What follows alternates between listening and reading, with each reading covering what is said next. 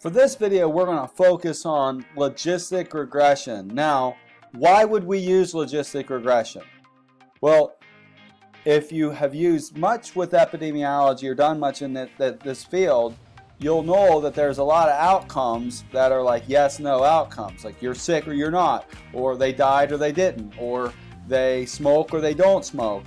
So when you've got those kinds of outcomes that you might be trying to predict or trying to identify underlying risk factors for those, you might want to use logistic regression.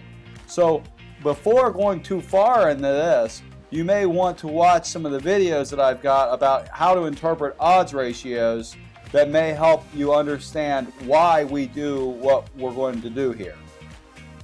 So assuming you understand how to interpret odds ratios and assuming that you understand a little bit about why we would use logistic regression, we're going to go ahead and start.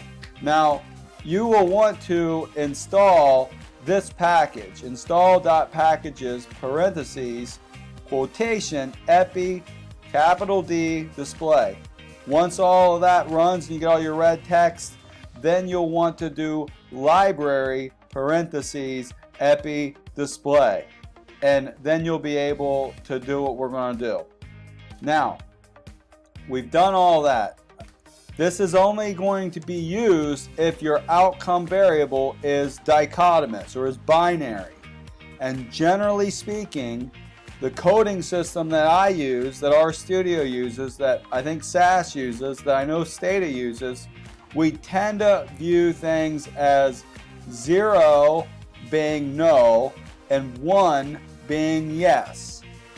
So that binary coding system is important here for our outcome. And if our outcome could be, did they get sick or not? We'll do a few examples, but in this case, we'll do have they used e-cigarettes in the last 30 days or not? So we'll start this off by giving our own model name, and we can call it, e-cig model. We can call it whatever we want. E-cig model, and then arrow, and we'll say GLM. Okay, GLM, parentheses, and then the first thing we put in that parentheses is what are we trying to predict, or what are we trying to explain. And in this example, we're going to do e-cig underscore 30 days. We're going to try to predict why might somebody have used an e-cigarette in the last 30 days. Okay, we're going to do a simple logistic model here first. So after your y variable, to start your x's, we put that squiggly line. So this is squiggly line. Now maybe it's gender, and if your gender is coded as male, female, and words, that might be a problem. But if it's coded as 0 and 1, you don't have to do anything. So there's female. If it's coded as 0 and 1, you don't have to do anything. If it's coded 0, 1, 2, 3, 4, then you're going to want to make it a factor level variable. 0 and 1 it knows is factor level. But if it's not 0 and 1, if it's 1, 2, 3, 4 or 2014 versus 2018, it's going to treat that as a continuous variable, and you may not want to use it that way. So in this case, we do have female coded as, right there, lowercase female coded as 0 and 1. And when I do that, if I do it this way, it's still thinking it's a probably a linear regression model. So I need to add in comma family equals binomial. Right there. Family equals binomial. End parentheses. So it did something, okay? Now if I type in summary like I may have for my other models for e-cig model, it's going to give me a lot of stuff that is not what I'm as mostly interested in. It looks like it's still trying to read this maybe more like a linear regression model, and I don't like that. We got that EpiDisplay package in here for a reason. So after we run our model like this, then you could do logistic.display, which is part of this EpiDisplay package, right? And then GLM1 And now, instead of reading it like potentially like a logit model, maybe, it's going to exponentiate the numbers that are in that model to give us our odds ratios. So, and it's not, so I have to do logistic.display, and then what's the name of our model? The name of our model is ESIG model. ESIG model. And now when I do that, here's what I get. Female, 1 versus 0. The odds ratio is 0.43. The entire odds ratio is below 1. The whole thing is protective or associated with less e-cigarette use in the last 30 days.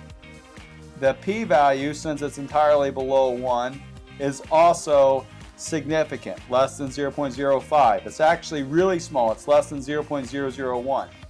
The p-value for the entire model here, I guess, is probably also significant. So those are the things we're mainly interested in right now. So getting those odds ratios. You see them? All right, well, you only got one here for this particular variable. So that's a simple logistic regression. If we want to do something more multivariable, we can. I'm going to hit up on this formula to bring up something else. So we've got ESIG model is general linear model, ESIG last 30 days, squiggly line, female. Now we might want to add something else. Like if we have any other 0, 1 variables, we can add them without having to do anything. So we can do ever Greek, like were they ever in a fraternity or a sorority, Greek life, right? I've got a variable in here coded as age, I have one called under 22. So are they 21 or less? And that's all like 0 and 1. So I can do under 22. I've also got a variable in here that tells you whether or not they're from Kentucky or not, or in-state versus out-of-state. So that one's called KY. That's also a 0, 1 variable. All right, and then while all this is in parentheses, here's our predictors. I've got them highlighted there. This is our outcome, our Y variable. These are our X's. Okay, I'm going to do comma, and then the family equals binomial, enter, and I'll call this ESIG model 2. So it just did something. Now we're going to do logistic.display. The name of this model is ESIG model 2, and it's going to do something. So it did something. So what do we get? What did it do? It gives us all this stuff here. And if I maybe redo it and zoom out, it'll make it look nicer. Okay, so it all fits there now a little nicer for your viewing. And what do we see here? All right, I see female is still significant. Now this may have changed. It was 0.43 earlier, it still is. So that hasn't changed in this adjusted model. That initial one, these in this simple model, this is a crude odds ratio. It's just one variable. These, now that we're in this is a multivariable model. It's holding all these things kind of together. And here, what do we see? This is the crude, and then here are the adjusted. So the adjusted odds ratio really didn't change any. So it's giving us the crude and the adjusted odds ratios. You'll see studies report this. The crude is just, it ran the model by itself. It did it for us, which is one variable versus that. Here it's this variable along with all the other variables. So this is the adjusted odds ratio. This is the Greek versus ESIG only for crude odds ratio, but then when it looks at all the other factors, here's the adjusted odds ratio. All right, so what do these numbers mean? So I encourage you to watch those other videos if what I'm about to say goes by too quick. But this says that being female is protective here. If you're female, your odds of using an e-cigarette are 1 minus 0.43. So that's 57%, 0.57, 57%. Your odds of being an e-cigarette user are 57% lower if you're a female in this model. All right? Furthermore, if you've ever been in a fraternity or sorority, your odds of being an e-cigarette user are 2.36 times greater than those who were not. Or another way of saying it is 2.36 minus 1 is 136% higher. So those in a fraternity or sorority have 136% higher odds of having used e-cigarettes in the last 30 days than those not in a fraternity or sorority. All right, our crude odds ratio for under 22 crossed the magic number of 1, so that would have been a barely insignificant, then probably a little more than 0.05. And we can check that here in a second. But the adjusted odds ratio is right there. The whole thing is over 1. It's 1.12 on the low estimate. The high estimate is 3.06.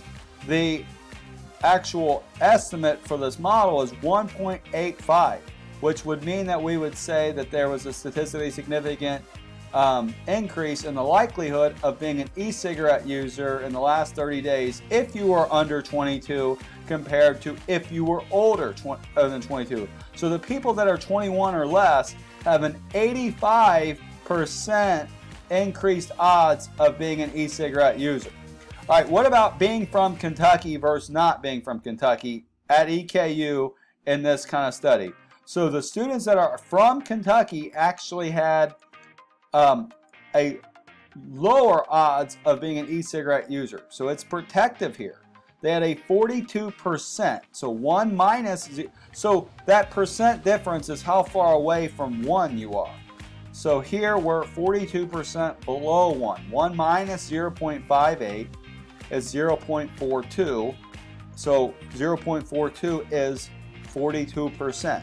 So we have a 42% reduced odds of being an e-cigarette user in the last 30 days if you're from Kentucky compared to those who are from out of state. So it could be that out-of-state students at EKU tend to be engaged in more riskier behaviors, or it could be out-of-state users have more money and they're willing to spend the extra money there. I don't know the reason. Or Kentuckians at the time of this study in 2018 versus in 2014 may have been more loyal to cigarettes since they were so much cheaper in Kentucky, whereas in other states the price point between cigarettes and vaping, cigarettes came up a lot and vaping didn't start getting taxed a lot. So it could be out-of-state users may be more likely to use them. I don't know the underlying reason, but Kentuckians were less likely. So this is some model output. Now we haven't assessed the total quality of the model yet, but overall, all the terms in this model, all the adjusted odds ratios, none of them cross 1, which means all the p-values here are significant. Now these are all categorical variables. So if you were to do this model again, we'll call this one e-cig model 3, we may, instead of doing under 22, now you wouldn't want to put 2 age variables in there. I think up here I've got another age variable that's their true age called age. So I'm just going to do plus age. Okay, so I'm going to go ahead and run it, and then we're going to do logistic display on e-cig model 3 right there, and here we go. So now it's saying age as a continuous variable, and it's significant. Here's the crude odds ratio. At the crude level it wasn't, you know, but in the adjusted model it's significant, and you see the p-value is 0.037. all right, 0.93 is the odds ratio, which means that for every 1 year older, there is a 7% decreased odds of being an e-cigarette user. It may not be appropriate to use it as a continuous variable. maybe better to use it as a categorical. But it knew that that was a continuous variable. All right, so that's just a little bit. Now, we're going to look at a factor level variable a little differently here, because there's another variable here. We're going to go ahead and run this ESIG model. I'm going to replace age back to under 22, but we're going to add in another variable here, and the variable I'm going to add in is year. So when I do plus year, it sees 2014, 2018. It sees these as continuous numbers. Okay? So I'm going to do logistic display. I just added year, so I'm going to do logistic display on this new model, ESIG model 3. ESIG model 3. We're going to run it. I run it. Look, you see that? Year. It's viewing these p-values here for year. It says continuous variable. Continuous variable. I'm going to zoom this out a little bit and rerun that. Alright, so you see this? Year, continuous variable. It's saying for each extra year, there's a 15% increased odds of being a recent e-cigarette user. Now, we have to be careful with that particular continuous variable, because we probably don't want to use it as a continuous variable. We got 2014 and 2018. We're going to want to call that a factor level variable. So we may want to create a new variable, right? So let's do year.f. That's the one we're going to create, and I'm going to say factor parentheses year. Okay? So now I just created a factor level variable. Now, when I go back to my model, I'm going to create a new model. We'll call this one, ESIG model 4. And I'm going to replace this year with year.f. Year.f. Okay? Now, when we do this model here and we're going to display ESIG model 4, this new one, I just ran it. We just ran the model. Now it's treating this as a factor level variable. And we see the full model here where it says that the odds of e-cigarette use, particular attention on the adjusted odds ratios, is 63% higher among those in 2018 compared to those in 2014. That's a much more useful statistic than treating that like a continuous term. So that's just a little bit to think about. So I'm going to go ahead and stop this video here, and we'll go into diagnostics about these here in the next video.